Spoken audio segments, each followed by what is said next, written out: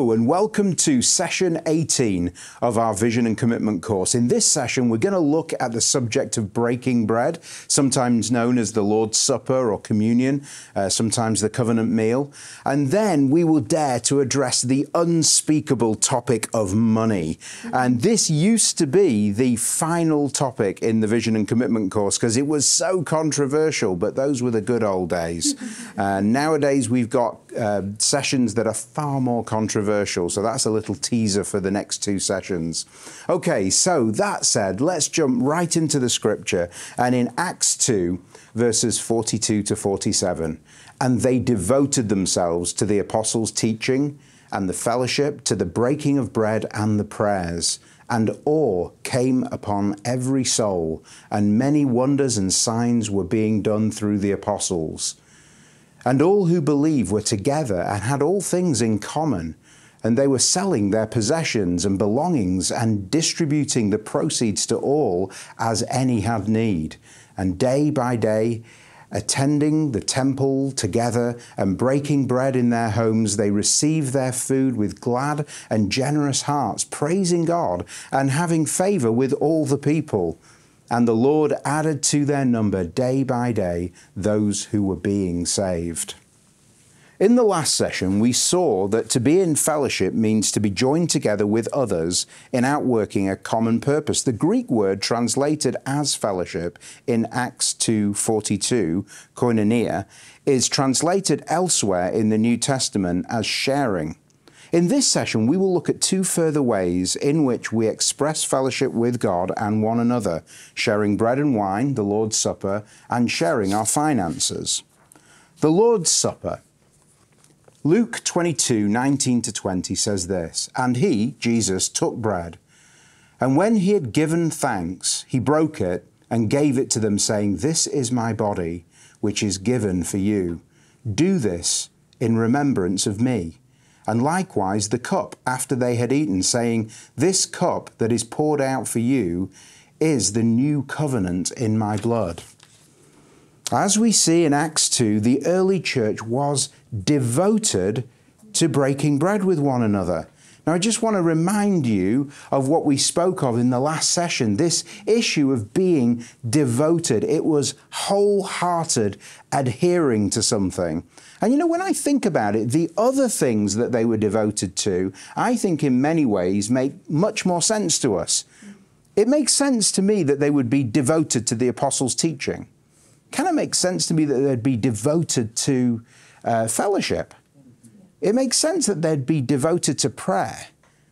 But isn't it strange that they were actually devoted to breaking bread? It wasn't some quaint function, some quaint ceremony. It wasn't some occasional thoughtless thing. They were actually devoted to breaking bread. I wonder if it's because perhaps they saw something more than we do about the significance of breaking bread. I want to suggest to you that that is exactly it.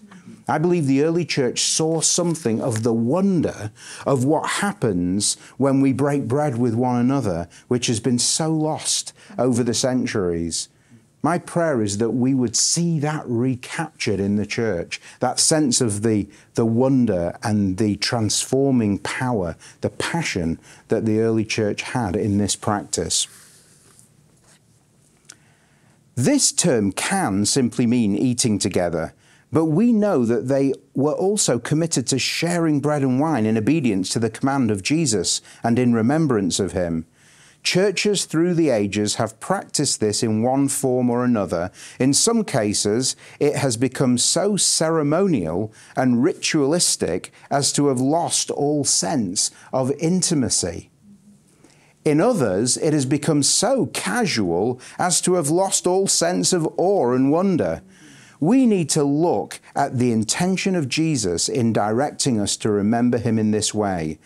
And it is helpful to start by considering the roots of the practice. In Luke 22, we have an account of what has become known as the Last Supper. Jesus had gathered with his disciples to partake in the Passover meal, an annual Jewish event commemorating one of the greatest moments in Israel's history, the deliverance of their ancestors from slavery in Egypt. By his imminent death, Jesus was going to bring about a far greater deliverance. Deliverance from slavery to sin and Satan. In anticipation of this, he inaugurated a wonderful way to help us contemplate the significance of this deliverance and to celebrate it. And so first thing that we're realizing here is that this is something that is given to us that we might remember. I don't know about you, but one of the things that has always been staggering to me as I've read through Scripture is the way that God's people can forget. It seems like the people of God are the most forgetful people on the face of the earth. You know, you think back, don't you, to those early Israelites coming out of Egypt, and even as Moses ascends the mountain to get the commandments, they seem to forget the God who has done such miraculous things among them to an extent where they make an idol, a golden calf to worship. How could they have forgotten the plagues? How could they have forgotten the parting of the Red Sea? But I think the people of God are amazingly forgetful. And I believe that God, in his love and wisdom for us, gives us practices that will help us never forget. You know, there's a certain verse in 2 Timothy 2, verse 8. I always find it humorous. In this verse, Paul says to Timothy, he says, remember Jesus Christ, raised from the dead, descended from David. I don't know about you, but if I was Timothy in that context, I would be somewhat insulted at that point. Remember Jesus Christ? I'm hardly likely to forget him. My life is given in service to him. But it's not just that Paul says, remember Jesus Christ. He says, remember Jesus Christ, raised from the dead. As if he genuinely is forgetting. Remember Jesus raised from the dead? Descendant of David. It's almost like Timothy saying, Jesus Christ, what was that again? Oh, raised from the dead. No, I'm still not getting it. Descendant of David. Oh, right. Okay, Jesus Christ, I've got it. It's just a remarkable little verse, but every time I read it, I'm just reminded that you can be absolutely even engaged in the purposes of God. You can be engaged in church life and so enjoying the wonder of fellowship and relationship and forgetting Jesus. You know, we can enjoy fellowship so much that we can forget that he himself is the essence of everything that we have that is good in relating to one another. We must not forget Jesus Christ. And so a covenant meal. As already noted, this act can be referred to simply as breaking bread, but it has been given several specific names by the church: the Lord's Supper, in 1 Corinthians 11:20, the Eucharist, from the Greek verb meaning to give thanks, in 1 Corinthians 11:24, the Lord's table in 1 Corinthians 10:21, and communion in 1 Corinthians 10:16, albeit in the King James Version. It has also often been referred to as the covenant meal. A covenant is a binding agreement or special arrangement. Covenants in biblical times were usually celebrated with a meal, rather like a marriage banquet. Marriage is, of course, a covenant. As Christians, we are beneficiaries of the new covenant, the arrangement that God made, enabling those who trust in the saving work of Jesus on the cross to live in right relationship with him. Our covenant meal celebrates this. It's not a once-only meal like a wedding reception, or even just once a year like the Passover meal. We can and should celebrate it regularly. And so this meal that we have is a meal of celebrating the amazing covenant that we have in relationship with God. It's greater than any marriage. That's something that should sober us in our thinking straight away. You know, that meal that you get invited to after the wedding, it's such a privilege to be there, isn't it? It's such an honor to be part of a group of people that have been chosen, selected, and invited to celebrate the union of two lives together. But brothers and sisters, understand this. That marriage is a pale reflection, actually, of the wonder of breaking bread. Isn't it remarkable that we can come to it with such casual, non-stirred, non-impressed reaction? Isn't it amazing that we can come to it with such disregard, such casualness? I believe that we need to capture something of the wonder, again, of what we're celebrating. Where? Sometimes breaking bread will take place at gatherings of the whole church. We see this in Acts 27 and 1 Corinthians 11, 20 and 22. But it can be anywhere that any Christians are together. As already noted, the believers in Jerusalem were breaking bread in their homes.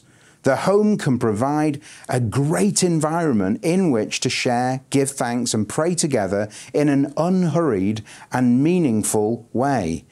Now listen, I'm a big believer in the significance of breaking bread in our homes. How many of you know that sometimes when you gather with fellow believers, you can have an evening together where the conversation may be polite and friendly, but have you know that sometimes it can be shallow? Sometimes it can just be not that significant. Now listen, there's nothing wrong with just shooting the breeze. There's nothing wrong with just talking about work and talking about sports, and none of these things in and of themselves are wrong.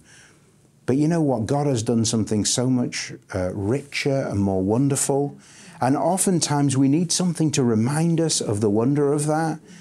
You know, any time when I've broken bread with people on a small, intimate level, like after a meal, immediately it brings the whole thing into a deeper level. I find that often it will be that will lead into great conversations, a richness of opening, a sense of the wonder of our joining in Christ. And I believe that it's largely been lost in our homes, and we need to recapture it. I want to encourage you that are listening to this. I want to encourage you that are part of our churches to give more attention to why not break bread at the end of a meal? Why not just have a little wine, a little bread, and after we've eaten, say, hey, listen, let's break bread together. Let's just give thanks for our covenant. See what happens. See what happens to the evening just by that practice. It's something that we can see restored. What? The bread is just ordinary bread, and the wine ordinary wine. They are not sacred in and of themselves, nor made sacred by prayer or any other process. They represent the body and blood of Jesus, but contrary to what some denominations teach, they do not become his actual flesh and blood. Okay, now I know that for most of you, you wouldn't think along these ways, but many of you watching, many of you listening may have come from a more traditional background that may have taught something called transubstantiation. And this is the belief that somehow through a priest or someone praying over the bread and the wine, it literally is transformed into the actual flesh of Jesus and blood of Jesus. In the Latin Mass, there used to be, or still is, in the Latin Mass, you'll hear the statement, hoc est corpus, and that's the body of Christ. And it's actually that statement that many believe turned into the hocus pocus statement that was said really to mimic and mock what was going on in that, like a magic taking place. Now listen, what we're saying is this: the bread represents the body of Christ and the wine represents his blood, but it's not transformed into this strange sort of cannibalistic act where this thing is actually turned into something. Now listen, I was brought up in such a tradition, and it was a serious business, you know, not really to me, to be honest with you, because I was a very naughty altar boy who used to do very naughty things a lot of the time. And one of the things that I used to do was I used to steal the hosts, you know, the little wafer things, because I thought they tasted pretty good. So I remember just taking a wodge of them and sticking them in my pocket, you know, and not the stuff that had been changed, but just the pre-stuff, you know. And I just remember one time, just the next day at school, just eating these hosts during class and just watching my friend's face as they're just like, ah. the body of Christ he's eating, you know. And of course it was just little wafers. And the terrible wafers as well, they stick to the roof of your mouth awfully. Some of you know exactly what I mean. I remember one time just picking up hot and the priest coming past and just slapping my hand, you know, like, I was thinking, what's your problem? You know, it's like, what, the roof of my mouth is okay, but my finger isn't, you know. So anyway, there was lots of strange thinking over the years with this whole business. But again, you know, the enemy loves to confuse these things, turn it into something that is so different, we believe, than is outlined in Scripture and is clear and is intentional. And so, when? The Bible does not tell us exactly when or how frequently to do it. The believers in Jerusalem met together every day and may have broken bread in this way every day. In Acts 27, we read that the believers in Troas came together on the first day of the week to break bread, though we cannot assume they only or even always broke bread on the first day of the week. However, since Jesus commanded us to do it in remembrance of him, it should be certainly a regular part of our fellowship. Who? Only those who know they are saved through Christ's death on the cross should participate, because it only applies to them. However, all for whom this is the case can participate. A believing child does not have to have attained a certain age. Okay, so again, in certain traditions, you have what's called Holy Communion around the age of 11 years old. Again, this is not a biblical practice. Any child that is an authentic believer should participate in the covenant meal in this way. Nor does a person have to be a member of the congregation. A church leader does not have to officiate. Any Christian may offer the bread and wine to others. Okay, so again, anybody can administrate this. That's why we can do this in our homes. And again, I want to say that if you are born again, if you're a child of God, one of the wonders of breaking bread, it is a cross-denominational experience. I love breaking bread with brothers and sisters in other expressions of the body of Christ, because it's a reminder that despite our theological differences, we are one. We are one. We are one body. And so breaking bread is one of the great ways in which we can do that. And so what's the point of it? The Lord's Supper is sometimes referred to as a sacrament. By sacrament, some denominations mean a religious act that is an outward physical sign of an inward spiritual reality, though others go as far as to say that sacraments convey a benefit to the partaker irrespective of that person's spiritual state. There is no biblical justification for this latter view. Just as baptism, which is also often referred to as a sacrament, does nothing unless one is submitted to it in obedient response to salvation, neither does taking the bread and wine. However, just as baptism is of great significance for those who approach it properly, the Lord's Supper should be also.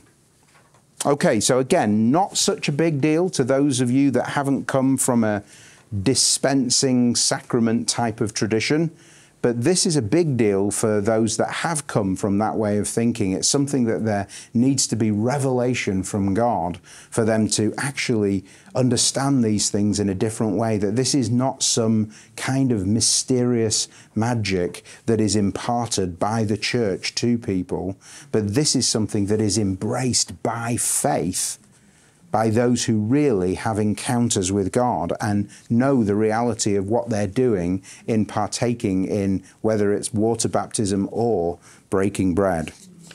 So what is the significance of the Lord's Supper and what truths are conveyed by it?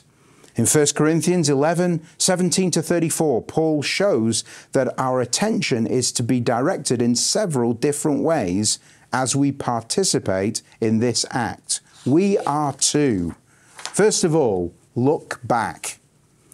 In 1 Corinthians 11:26, we read, "For as often as you eat this bread and drink the cup, you proclaim the Lord's death until he comes." The Lord's Supper directs our thoughts back in history to the cross. The bread reminds us of Christ's body given up for us, and the wine reminds us of his blood shed for us. We are sobered and filled with gratitude as we consider the cost of our salvation, paid willingly by Jesus out of his great love for us, we proclaim it to one another and determine to proclaim it to the world. So first of all, it causes us to look back to the cross. And can I just say this? It's looking at the cross that deals with all the pettiness of church life. There are so many things in church life that bother us, get to us. He didn't say hi. I don't like how loud it is in here. I don't like how cool it is in here. I don't like the style of the worship. Oh, what pettiness. What pettiness. Imagine for a second a glimpse of the cross while you're complaining about such shallow things. Sometimes I think to myself, God, would you just give us all a glimpse of your cross right now? If only we could for a moment see the gore and the horror and the wonder of the cross, surely all complaint would go. Surely we would all consider it such a privilege to be part of your people. Surely all of us would be wholehearted at that point. We look at the cross. So in breaking bread, one of the things that we're doing is just looking at the cross, remembering him. Also, we look up. Jesus said, do this in remembrance of me in 1 Corinthians 11:24. We take the bread and wine in remembrance not just of his death, but also to focus on Jesus himself. While not brushing over Christ's suffering on the cross, we must never forget that it was followed by the resurrection. He's no longer dead.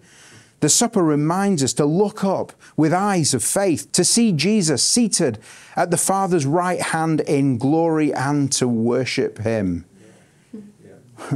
I'm always reminded of the guys on the road to Emmaus, after the resurrection of Christ. They were so deeply impacted by what they'd seen of the cross. They'd seen the crucifixion of Jesus and they were walking along downcast. And suddenly there's one walking along with them. And the one walking along with them says, what's wrong? What's going on with you guys? And they say, what are you new around here? You don't know what's happened? This Jesus of Nazareth, this amazing prophet that we thought was going to be the Messiah, has been crucified. And the man walks with them. And as he walks with them, he begins to show them all the wonders of Christ throughout the history of Scripture. And then at a certain point, he stops and he breaks bread. And suddenly their eyes are opened and they realize it's Jesus. And they say, oh, didn't his words burn in our hearts? Brothers and sisters, don't you think that story is in Scripture for a reason? There's something of the breaking of bread at that point that suddenly opened their eyes to the wonder of the resurrected Christ. There is something of the resurrected Christ that he wants to reveal to us as we break bread with one another. It's the risen Christ that we're celebrating. And next, we look around. Because there is one bread, we who are many are one body, for we all partake of the one bread. It says in 1 Corinthians 10:17. The Lord's Supper is a communal meal. We take it with other Christians. When Paul refers in 1 Corinthians 11:29 to recognizing the body of the Lord, he is speaking not of the bread, but of fellow believers, the body of Christ. As he goes on to say, now you, plural, are the body of Christ, and each one of you is a part of it. And so as we eat and drink, we should look around at our spiritual brothers and sisters, thanking the Lord for joining us to them. There is a sobering aspect to this too, which we'll look at in a moment. But just to say, One of the wonders of breaking bread is the revelation, again, of the unity of the body of Christ. And this brings us back to all that we spoke of when speaking about Ephesians 4 ministries and their vital purpose in bringing together the body of Christ, in us seeing the expression of the unity of the church. Well, so does breaking bread. Breaking bread is part of this miracle of, hey, we come from one loaf. We're many members, but we are actually of the same root and origin. We are collectively one. And there is such joy, isn't there, that we get as we do celebrate the union that we have with brothers and sisters. As I said before, particularly those who belong to different expressions of the body of Christ. Look within. It says in 1 Corinthians 11, 28 to 29, it says, a man ought to examine himself before he eats of the bread and drinks of the cup. For anyone who eats and drinks without recognizing the body of the Lord eats and drinks judgment on himself. Many suppose this to mean that we need to check whether we are free of sin before we eat the body of the Lord, i.e. supposedly the bread. This can lead some to refrain from partaking if they don't feel worthy. The Lord's Supper can certainly make us mindful of shortcomings in our walk with the Lord, but where necessary, we should just repent and receive God's forgiveness. We can then thankfully participate in the act that reminds us that we rely on Christ's performance and not our own. Okay, so you hear what we're saying here. We're not saying that we shouldn't examine our hearts and see if there's something that we need to repent of. That's absolutely right. We should do that. But that's not the essence of what's being addressed here when it's talking about a consciousness of the body of Christ. Okay? Because what we know is if we are sinful or if we are something we need to repent of, we should just repent of it. It's not about our performance anyway. So we don't break bread based on how good we've lived. We don't break bread on the basis of how good our week has been. It's all about what Christ has done anyway. If we've understood anything thus far in this course, it's nothing to do with our performance and it's all to do with His. So it's not about our performance. So what is it talking about then? Well, let's come back to the notes. However, as previously noted, the body of the Lord that we are to recognize and in regard to which we are to examine ourselves is our spiritual family. The problem in Corinth was that many were selfishly being disrespectful and dismissive of their brothers and sisters in Christ. Their approach to the Lord's Supper made it a travesty and brought God's judgment. This covenant meal is meant to demonstrate our oneness as believers. By it, we declare we are joined together in Christ. I love you and I'm for you. If this is not actually our heart, we are inviting God's judgment. We must therefore take the opportunity to deal with any grievances there and then. If you remember in our previous session, we got into those passages in Matthew where it talked about the onus is always on you to work it out. Whether the fault is yours or the fault is someone else, the onus is always on you. And so this is something that we do quite frequently in the church. We'll encourage people to examine their hearts and we'll say, hey, if you've been offended by someone or you've offended somebody, now's the time to sort it out. Actually, before you break bread, go sort it out. And oftentimes when I bring that direction, I see a line beginning to form, you know, of people who need to work things out with me, you know, and I get one of those little ticket machines and people take a number and stuff like that. And about 3 hours later, we're ready to break bread. But I can offend a lot of people, as you can imagine. But the reality is it is something that has to be done on a frequent basis to make sure that we're honoring the body of Christ. It's really important. I remember one time just hearing a friend of mine who led a fairly large church in the UK. And I remember him telling me once that there were two ladies in the church. And he said they were kind of really solid women in the church, great women in the church. And they ended up getting into conflict with one another. And over time, their rift became deeper and deeper. And their strength of feeling against one another just continued. And yet they stayed within the same church. And he said at one point, after spending time with the Lord, he felt God say to him, lock them in a room with the bread and the wine and tell them they can't come out until they've shared it. And so he did. He went in, he said, I want you guys to just come together. He sat them at a table, he took out the bread, he took out the wine, he went to the door, moved out, locked it, and just shouted through the door, "You're not coming out until you've broken bread," and left. They're still there today. No, no. I don't know how long it took, but over a significant period of time, they began to work out the issues that they had with one another. And by the end of it, they were able to break bread with one another. Okay, and so we also look forward. In 1 Corinthians 11, verse 26, it says this, "For as often as you eat this bread and drink the cup, you proclaim the Lord's death until he comes." It's not just about the past or even the present. It is also about the future.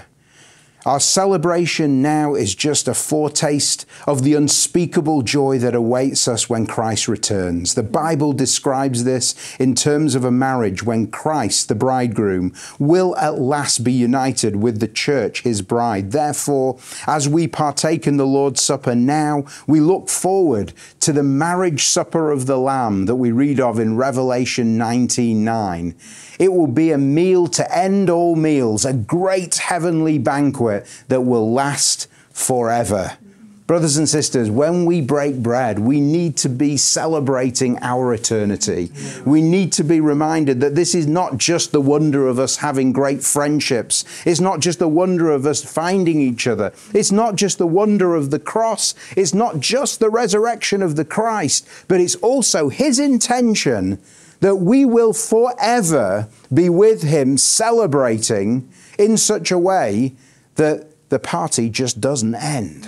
That's our destiny. That's our future. We get to celebrate it. It's a foretaste of the wonder of that we celebrate in breaking bread. So, food for thought. God, in his great wisdom, has given us this practice so that we might be continually reminded of what he has done for us through Christ. It should be as significant to us as baptism, but with the advantage of it being something we can do again and again with ever deepening revelation. Let us turn now to another way of expressing fellowship with money. Now, before I get into this subject, I just want to say, typically speaking, I teach these classes in the UK and the US. And I'm often backwards and forwards between these countries. And I think there is no other subject that is as contrasting in the two countries as that of finance and the use of our finance. It's kind of interesting because I think we've got two polar extremes. In the UK, there is an intensely private view of money. You just don't talk about money. And one of the things that I believe the enemy has done very successfully in the UK is actually present the church as a money-grabbing entity. That this organization, they're just after your money. And because of that, I think the church's pendulum swung away from teaching about finances. And rather than teaching the people of God how to properly use finances, they've decided we just won't talk about it at all for risk of being accused of being money grasping. The problem with this is that the people of God are not educated how to, by faith, use money effectively. And the church, and particularly ministers of the church, are actually kept poor as some sort of virtue. It's like, you stay humble, we'll keep you poor. And there is something of an idea that there is some blessing and virtue in poverty. Can I just say this from the Bible clearly? There is no virtue in poverty. There's no shame in poverty. God loves the poor, but there's no virtue in it. When Jesus came to proclaim good news, it was good news to the poor. Now understand this. When you look at what he proclaimed freedom for prisoners. He proclaimed sight for the blind. He proclaimed release for the oppressed. And he proclaimed good news for the poor. It wasn't good to be poor. The good news that Jesus was proclaiming to them was God's intention of blessing to come to them. Now, that's what's happened in the UK. There has been this idea of we just don't talk about money. And of course, what's happened in the US is an extreme other version where we talk about money all the time. And in actual fact, the message of the church becomes a very confusing message between the benefits and the blessing of eternal things with the benefits and the blessings of natural things. And what's happened is the God of this world, mammon, money, has actually been elevated, and often what's preached is a gospel of materialism. It's a gospel that is based on the concept that the blessing of God is tied up with money and possessions. That's what it's all about. And so people are taught curious things that are mocked around the whole world concerning money. And so we have these extremes going on.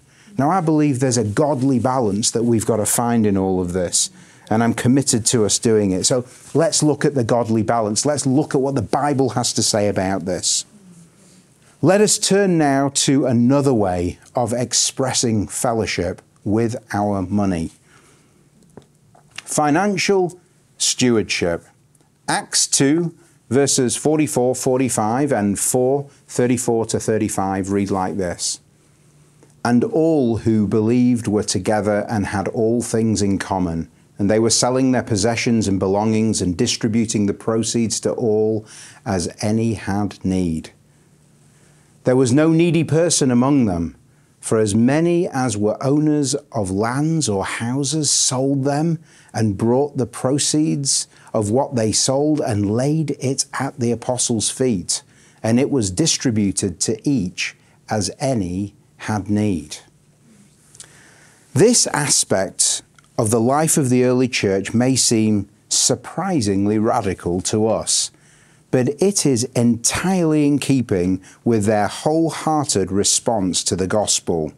It is also in keeping with God's intention for his people. Let me just give you the key to everything we're about to say. It is simply this. If you're born again, everything is given to God. Everything.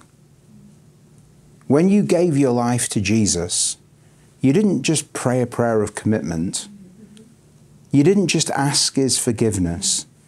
You said, Jesus, you're the Lord of my life, which means he's the Lord of everything, which means he's the Lord of your family. He's the Lord of your kids. He's the Lord of your home. It means that your car is Jesus's, and your lawnmower is, and your bank balance is, and your 401k is. Everything is his. Now listen, when that revelation settles deeply on the hearts of believers, then everything I'm about to say becomes easy. But let me just say this.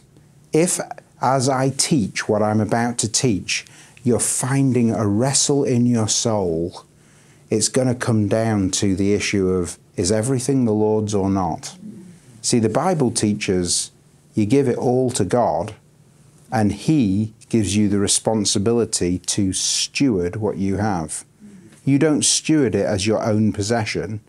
You steward it as his possession. So let's get into the specifics of what we're talking about. Even a casual reading of Scripture reveals that money plays an important part in the kingdom of God. It has been estimated that around 15% of Jesus' words recorded in the New Testament relate to money and financial issues, and that he says twice as much on these subjects as on faith and prayer combined, or on heaven and hell combined. It's shocking, isn't it? Yeah. That Jesus says so much about money and possessions. Why would he do that? Was it that he was building up some big personal treasure chest in his ministry? There's no record of Jesus having possessions in his ministry to speak of. Can I just say this? God doesn't need your money. just to be clear, the God who created the heavens and the earth, he doesn't need your money. So why would Jesus address money so much? It's because he was determined to dethrone a false god that dominates the lives of many, be them rich or poor. Can I just say, you don't have to be wealthy to struggle with the love of money. In fact, I would argue there are far more people that struggle with the love of money that don't have wealth. The millions and millions of people buying lottery tickets are not people who have abundance of wealth typically. They're people who are longing for the dream of massive amounts of wealth. They're longing for this gain that's going to come to them that will change everything and make them, oh, so much happier. If you ever do analysis into the lives of people that won lotteries, it is shocking to see how many lives are absolutely devastated by money. It is one of the great deceptions of the enemy that I believe that Jesus was committed to dethroning. And so money, the heart monitor. Contrary to popular belief, the Bible does not say that money is the root of all evil. It's one of those things that's more quoted by non-Christians than anything. Well, you know what they say, money's the root of all evil. Well, that might be what they say, but it's not what the Bible says, okay? Money is not evil. God blesses us with it. However, in 1 Timothy 6:10, we see that the love of money is a root of all kinds of evils. Our attitude towards money and our handling of it can reveal a lot about us. For where your treasure is, there your heart will be also, it says in Matthew 6:21. It is also a basis on which God will determine what of real and eternal value can be entrusted to us. Again, guys, I want to just say this. Money in itself is a neutral vehicle. It is not inherently evil.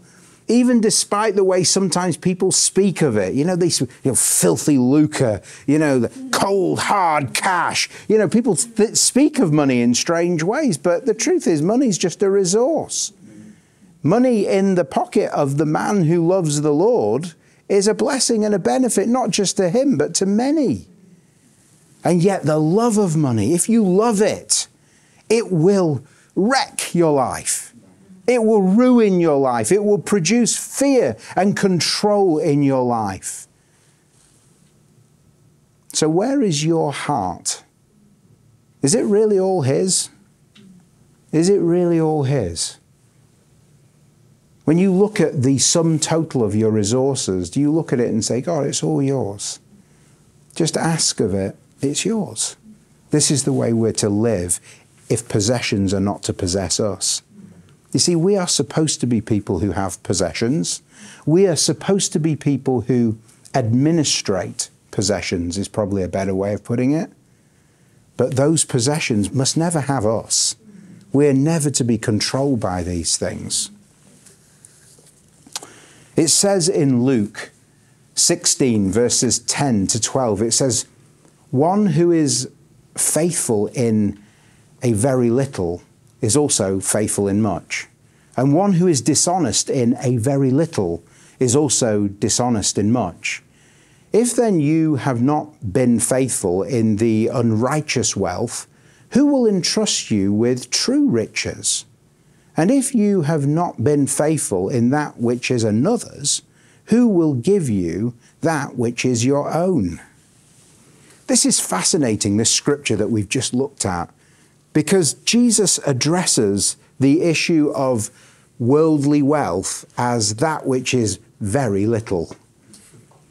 He says, if you can't be faithful in very little, you won't be faithful in much. Is that how you see worldly wealth? Do you see it as very little? I have a friend of mine, very close friend of mine. I remember one time we were talking about something and I just made the comment to him. I said, yeah, I know, but it's just money. And even that comment caused him to, he laughed. He said, well, yeah, it's money. And I said, yeah, but it's just, it's only money. It's just money. And again, he was like, yeah, but it's money, money. You know, and it was like, I could tell that we were grappling with our value system connected with money. See, the reality is Jesus would look at money and he'd say, it's not that big of a deal. It's just money. And I believe that as children of God, we need to have an attitude towards money which is not careless, it's not irresponsible, but it puts the right value on that which is just earthly wealth. It is not of eternal value unless we turn it to eternal value by sowing it to eternity. When we sow it to eternity, it has great reward. But while it just remains our possession, it's very little, very little. And so, if our desire is to be faithful to God with what He has given us, we must learn the importance of giving. And so godly giving. 2 Corinthians 8:7 says this, but just as you excel in everything, in faith, in speech, in knowledge, in complete earnestness, and in your love for us, see that you also excel in this grace of giving. First thing I want to say about this, guys, is, you know, it's possible to excel in all these other things and not excel in the grace of giving. That's actually quite challenging. It means that we can actually be quite functioning people within the life of the church and not generous, not actually functioning in this grace of giving, which we're going to unpack here right now. Before looking at specific types of giving, there are some fundamental truths that must be understood. First, we see in the above passage of Scripture that Paul refers to giving as a grace. It is something that God graciously enables us to do, first by providing the resources, then by putting it in our hearts to share those resources with others. Giving is to be a Spirit-led act of worship to God and a way of ministering His love to others. Secondly, we see that it is a grace in which we can grow and excel. This will happen as we reach to God for a greater revelation of His mind and heart in this regard. And as we actually do it, Scripture gives us some very practical guidance to help us get started. Okay, let me just say some things on this. It is critical for us to understand that that which we have has been given to us by God. Listen, sometimes you hear people saying things like, I earned this with the sweat of my brow. You didn't earn it with the sweat of your brow. You earned it through the generosity of the heart of God. You see, because God provided the work for you to do to be able to earn. And where we start to put our confidence in our jobs and our careers, so many lives have been shipwrecked by trusting in that foundation. How many know that jobs change, companies close down, economies crash?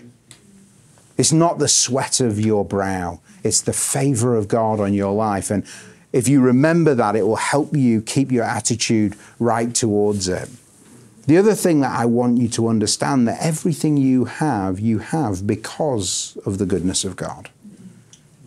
You know what it reminds me of? It reminds me of when my kids were young and they would come and ask me for money to buy me a present for my birthday. You know, and I think to myself, hold on a second, it's all mine. It's all mine. And sometimes they would take what I gave them and buy me some candy that I don't even like, but they like. You know, it's like, there's something about this which is strange, but the truth is, in my heart there was joy. You know, when my children would come with the effort that they had put together to present something to me, I would never look at it and say, well, it's all mine. Away with it. You know, never. You delight in your children responding and giving to you, even though you provided everything for them. Well, that is exactly the same with God and you. He doesn't need your money. He provides everything for you, but He delights in the generosity of your heart. You know why?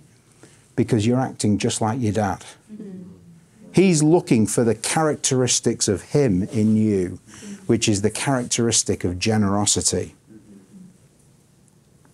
Also, we say here, this happens as we do it. You know what, guys? Good intentions is not the same as generosity. I know a lot of people that have had good intentions, but in actual fact, when it comes to the reality of their giving, you find that it's more in the imaginations of their minds than the actual doing of it. How many times have you sat and listened to a strong presentation? Needs have perhaps been put forward. Maybe you've looked at something that we've presented. One Church Ministry is what we're doing all over the world. And in that moment, you're stirred to do something, but then time passes and a bill comes in and a challenge happens, and all of a sudden the good intention has not turned into generosity. This happens all the time. And so God gives us helpful practical guidance. The first is to be systematic. In 1 Corinthians 16:2a, we see this. On the first day of every week, each one of you should set aside a sum of money in keeping with his income. Thought, prayer, and preparation should go into our giving. We should not be taken by surprise when it comes to the collection. Yeah, how many of you know this happens every week? You know, we take up tithes and offerings every week, but you'd still think it was a new thing that we came up with, the way some people react. Oh, where's my wallet? Where's my... oh, it's passed. It's gone. Oh, well, next week, which doesn't come. I'll catch up. God knows my heart. Yeah, He does know your heart. He knows that your heart is unprepared. He knows your heart, it's ill-disciplined. He knows your heart, it's forgetful. He knows your heart and your thoughts need to be helped by systematic giving. You're absolutely right that He knows your heart. But that's not a good excuse for lack of generosity and lack of preparation. And we should determine to give regularly and consistently. Some are inclined to wait until they feel led to give, or to postpone it with the intent of catching up later in the month or year. They tend to end up giving relatively little. God understands how this can happen, so He tells us to give regularly and consistently. In proportion to our income, on the first day of every week, each one of you should set aside a sum of money in keeping with his income. When deciding what to give, we start by looking at what we receive. Our giving should never be at the mercy of our fluctuating expenses. Okay, so what we're saying, guys, your expenses will always be up and down. Your giving should be consistent, because it's how you're honoring God in a practical way. And so we start with that determination. So next, sacrificial. For they gave according to their means, as I can testify, and beyond their means, of their own accord. This is really interesting, because earlier we talked about a grace for giving, didn't we? Because what does it mean to give beyond your means? We mean they went into debt? Surely it doesn't mean get your credit card out and give beyond what you actually can give. No, it's not talking about beyond, in a sense, the natural means we have. It's talking about grace for giving. It's talking about God releasing to us special favor to be able to give beyond what we would normally give. Now, this, I think, is a really big point, because the reality is, for most of us, an increase in our salary leads to an increase in our standard of living. Wow, I'm suddenly earning more than I did before. I can get a new car. I'm earning more every hour than I was before. It's time for the renovation of the kitchen. It's time for the new dishwasher. It's time for the new wardrobe. Our increase becomes an increase in our standard of living versus an increase in our standard of giving. Hey, what I'm saying is this. What if God gave you that so that you could look at it and say, with this increase, I'm going to feed 5 children more a year in Liberia. Or I'm going to educate a whole classroom of children. Or I'm going to meet the needs of the many charitable organizations that I'm involved with in the life of the church. God has given me increase. Could it be that that increase has come so that my generosity might abound? I believe that this is what he's talking about when he's talking about a grace for giving. And so our giving is to be an act of worship to God and an expression of love for others. As we have seen previously in this course, worship involves sacrifice, and true love gives sacrificially. We see this in John 3:16. For God so loved the world, he gave. He gave. Love gives. The early church clearly grasped this truth. Therefore, when deciding what to give, you should determine a figure with which you feel comfortable and then go beyond it. You want to know how we really honor God in our finances? We look at what is reasonable. We look at what we can comfortably do, and then we go beyond it. You see, it's kind of like exercise. It's like working out. How many of you know if you only exercise to your comfort levels, you never grow, you never expand, you never increase, you never become stronger? It's exactly the same in your giving. If your giving is always within your comfort zones, you will not grow and become strong in giving. It has to be willing and joyful. It says in 2 Corinthians 9:7, each of you should give what you have decided in your heart to give, not reluctantly or under compulsion, for God loves a cheerful giver. 2 Corinthians 9:7. God loves a cheerful giver. Listen, that word cheerful there is better translated hilarious. God loves a hilarious giver. You know, it always reminds me, a friend of mine who was a leader in a church in London, he had a guest speaker coming in, and basically what happened is this guest speaker was a guy called Hugh Thompson, and in the church that he led, he had taught on giving hilariously, and he'd done such a good job of it that when he announced the offering, there would be spontaneous applause in his people. People would cheer and whoop and holler when the offering was announced. It just became the practice of their church because he had taught on, hey, God wants us to not have this murmuring attitude when the collection goes around, but a sense of, hey, we get to sow into the purposes of God. Yay! And so he was visiting this church and he was waiting to be announced, and the guy said, okay, and so we're going to take up the offering now. Hugh began to whoop and holler and yay, great, you know, and everybody there is just looking at him, you know, and then the guy's about to announce him, said, and the offering this morning will be for Hugh Thompson. So. Again, our giving is to speak of grace, not law, and of wholehearted love for God and others. If we are reluctant, something is wrong that needs to be put right. We should always be able to rejoice in the privilege we have to give, be it much or little. We see this in 2 Corinthians 8:12. Just want to say, always we must remember, you know, we cannot outgive God. You know that, don't you? God is always going to see whatever we give as really a sowing into his intention to pour back to us. So never be reluctant, never be miserable in your giving. It should never be with a twisted arm that we give to God.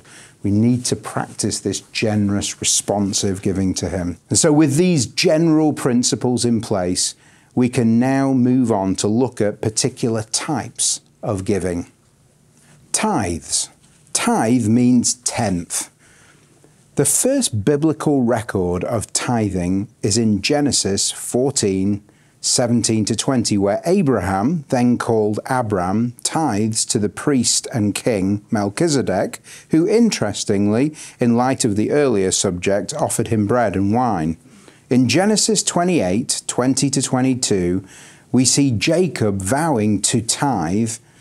Tithing was subsequently included in the law of Moses. See, for example, Leviticus 27, 30 to 33. So again, just to say this, tithe means tenth, okay?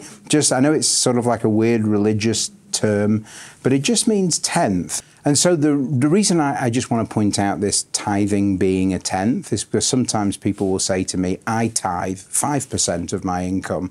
And I want to say to them at that point, well, that's fine, but that's not tithing.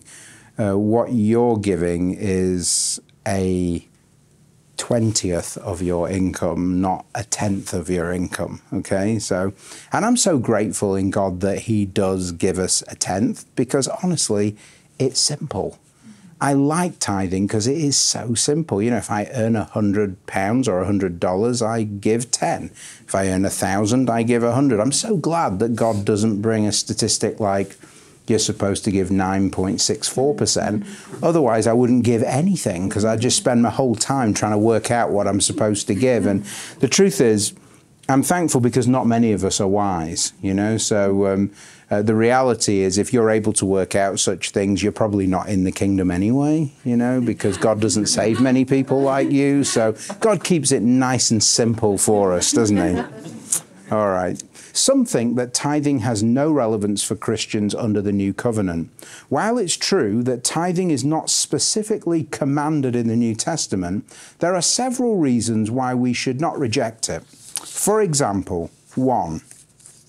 Though tithing was included in the Mosaic law, we have seen that it did not originate there, but rather with Abraham.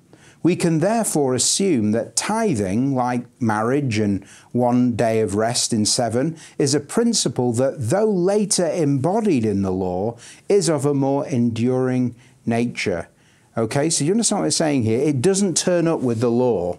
It turns up with Abraham, the father of the faithful.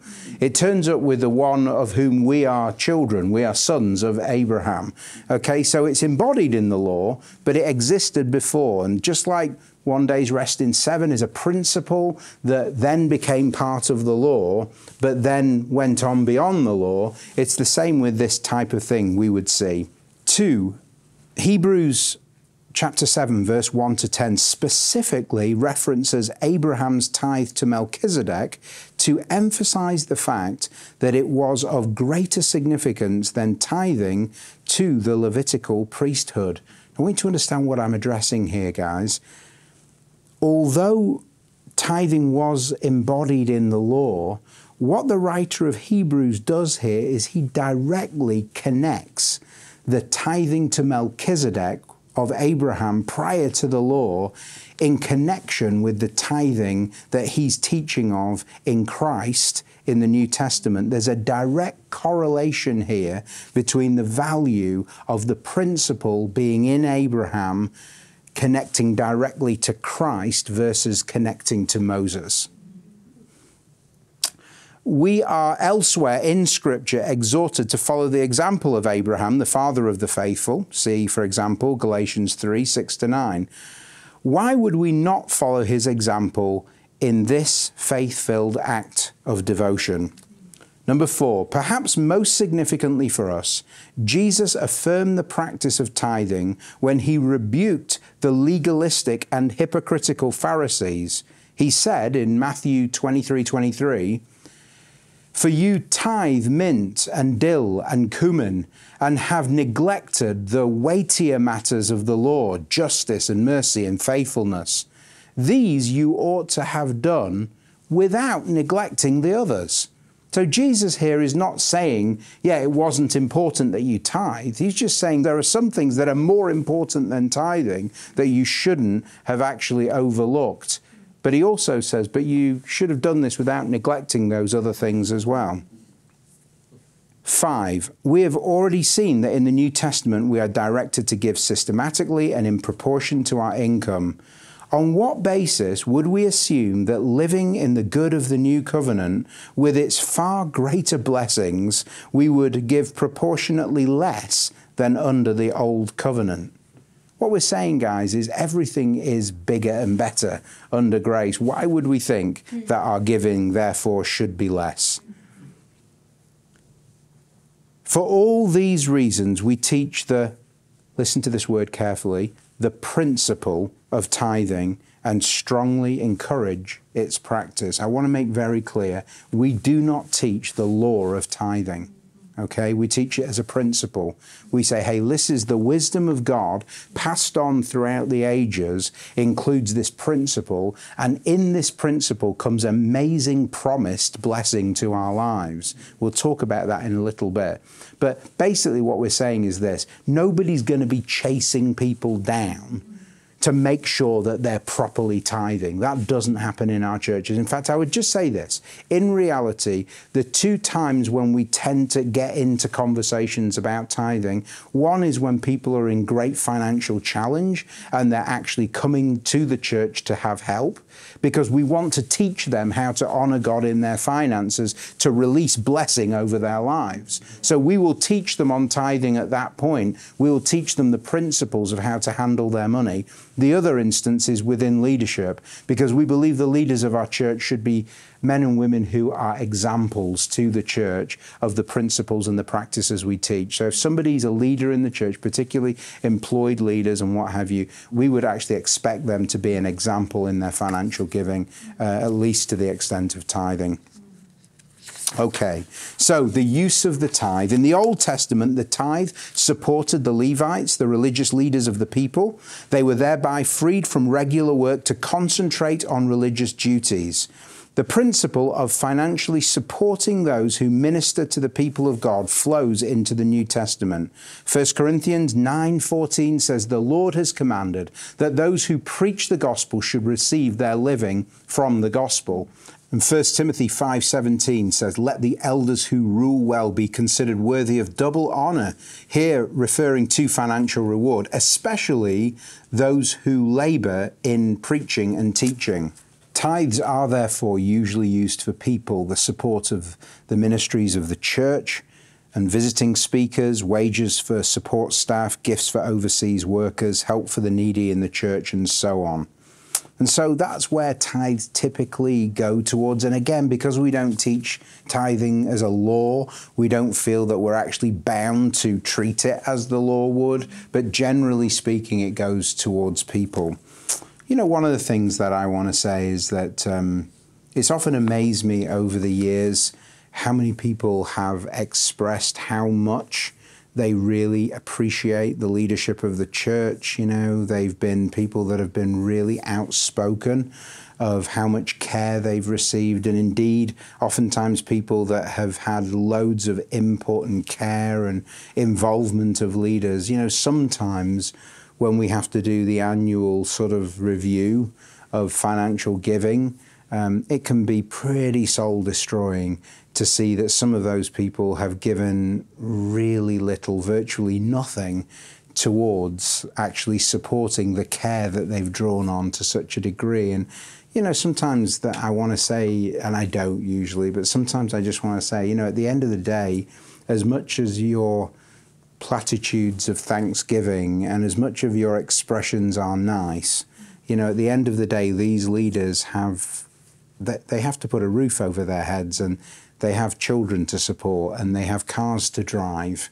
And, you know, really your giving is the true reflection of where your heart is. It's not what you say, you see, because you give where your heart is. That's how this works, you know. So I always want to encourage you, you know, Christian leaders, they don't, you know, it's not pennies from heaven. You know, they don't wake up in the morning and go out and pick up manna that's been provided. It comes through the support, the loving support of the people that they're caring for. Okay, practicing tithing. The following two questions often arise when people are considering tithing. Do I calculate the tithe on my gross income or my net income? Well, listen, Proverbs 3:9-10 says this: "Honor the Lord with your wealth and with the first fruits of all your produce. Then your barns will be filled with plenty, and your vats will be bursting with wine." And so the principle here is the principle of first fruits. Now, again, I don't want to go into too much detail, but in the last session, I talked about the benefits and the value of what happens through our taxable giving. When we give tax, we're not paying for nothing. It might feel like nothing, but if you go to a country where there's no taxes, you'll find there's also no police force, no taking away of your garbage, no hospitals, no care, no road system. You pay something for living in a community, and it's called tax, okay? So first fruit, therefore, would be before the benefit of paying taxes. The tithe is to be 1/10 of your income, not 1/10 of what is left of your income.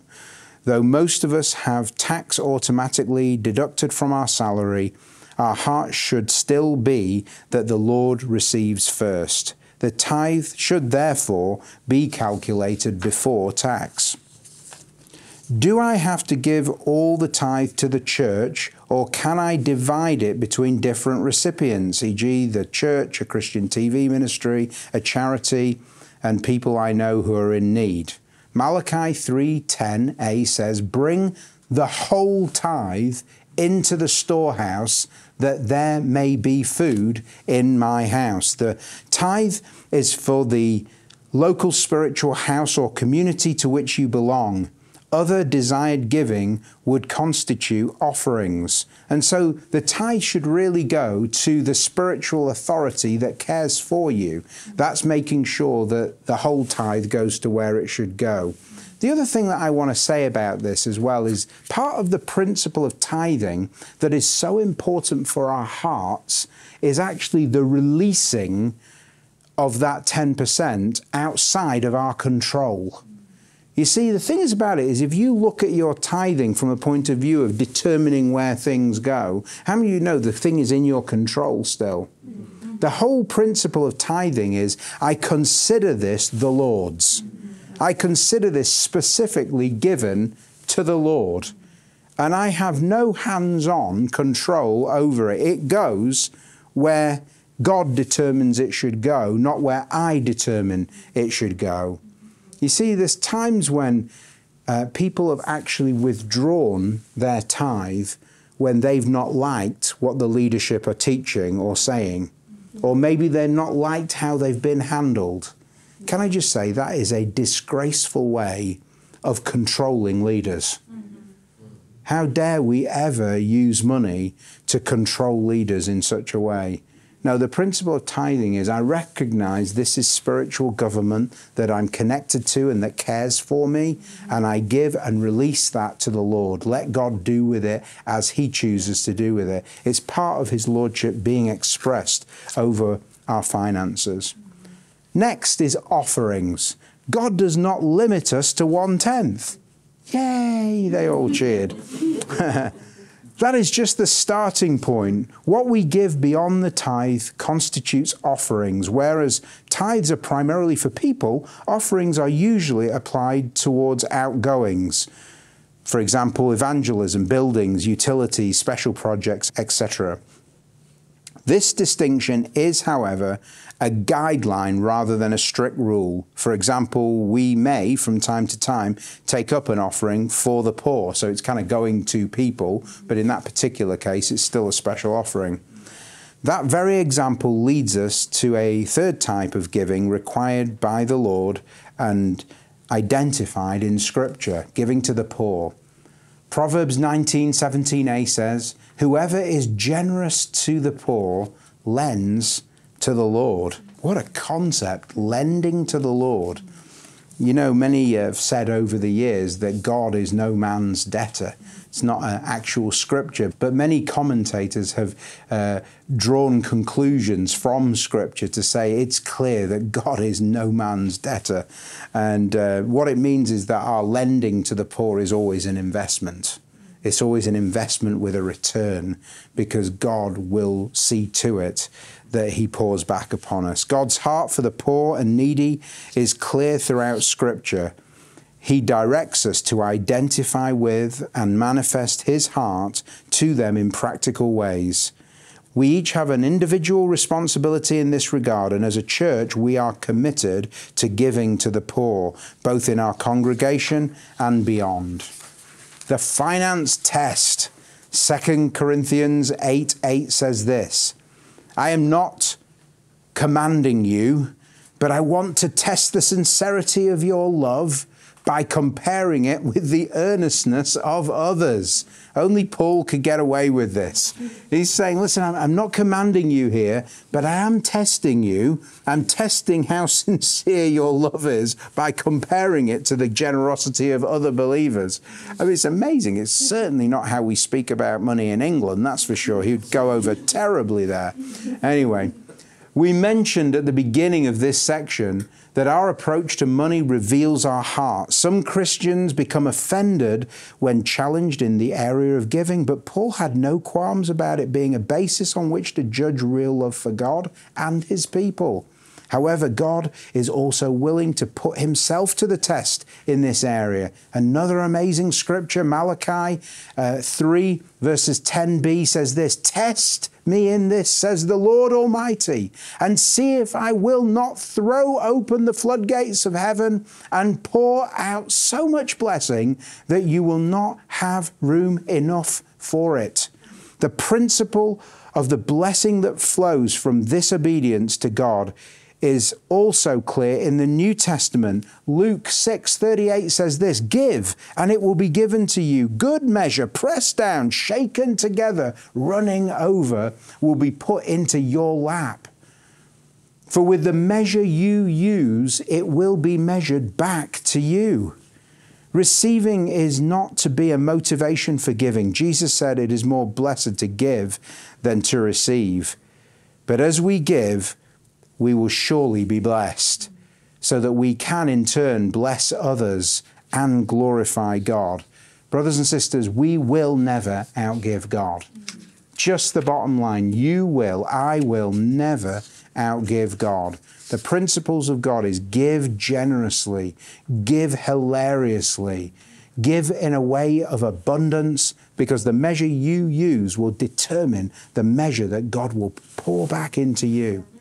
2 Corinthians chapter 9, verse 8 and 10 and 11 say this, and God is able to make all grace abound to you, so that having all sufficiency in all things at all times, you may abound in every good work. He who supplies seed to the sower and bread for food will supply and multiply your seed for sowing and increase the harvest of your righteousness. You will be enriched in every way, to be generous in every way, which through us will produce thanksgiving to God. You know, if I was to just start in this room, in this session, to begin to ask you to give testimonies of God's faithfulness in your life as you were challenged to give and you did, this session would be unending. We would just go on and on and on, because the reality is God shows his faithfulness to us in so many ways. The miracle that many of us have known of actually having more with the 90% than somehow we had with the 100%. It's a mathematical oddity, but it's our experience over and over again that somehow, as we honored God, we had more with the 90 than we had with the 100. How did that happen? Because God is faithful. And I want to say this, according to even this scripture, it's not always that God's multiplication back into our life is in the same area that we sowed in. You know, sometimes in God you sow in this field and you reap in this field. But God provides for you. You know, there has been times, in all honesty, that people have come to me and said, you know, I began tithing, and I can't honestly say I'm better off. I can't honestly say the floodgates were opened over my life. And the first thing that I would say is, it's not like God's a slot machine. It's not like he's a genie in a bottle or something. Sometimes you've got to actually outwork this over a period of time to see the faithfulness of God unfold. For some, it's immediate, but for many, it's over time. So sometimes I will talk about the actual patience, imitate those who by faith and patience inherit the promises of God. It's faith and patience, okay? But sometimes I'll say to those people, okay, that's interesting, that's unusual. Most people's testimony is things turn around quite a lot as they become faithful.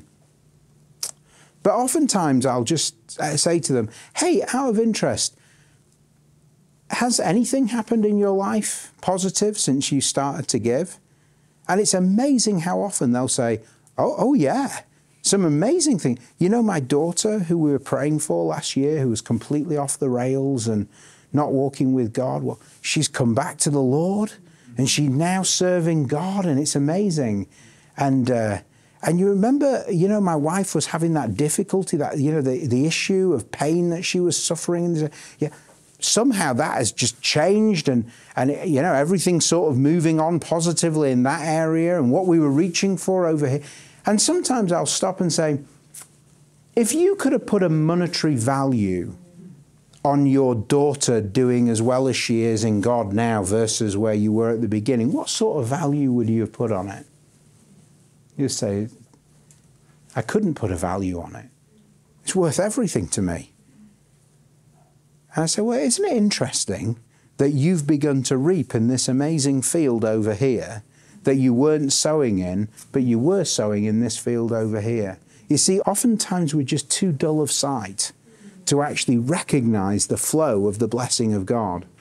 But listen, this scripture talks about him supplying seed to the sower. He talks about us being enriched in every way, so that we can be generous in every occasion, okay? So it's not as simple as sometimes we tend to think it to be. There is no limit on the timing of God. There's no limit on his faithfulness. I just want to say to people, listen, even if you don't see it in this life, that's not the be-all and end-all. The faithfulness of God is beyond the grave. But for most of us, we experience the faithfulness of God in life too. And there's no area where we see this as richly outworked as in the handling of our finances. So I just want to encourage you in closing, open your heart to God. Ask him to change your heart, soften your heart, just cause your heart to be responsive to him in this area. I promise you, according to the word of God, that you will know his blessing in many, many ways. Okay, thanks again for your listening in this session. In the next sessions, we're going to be looking at the subject of biblical manhood and womanhood. Look forward to that.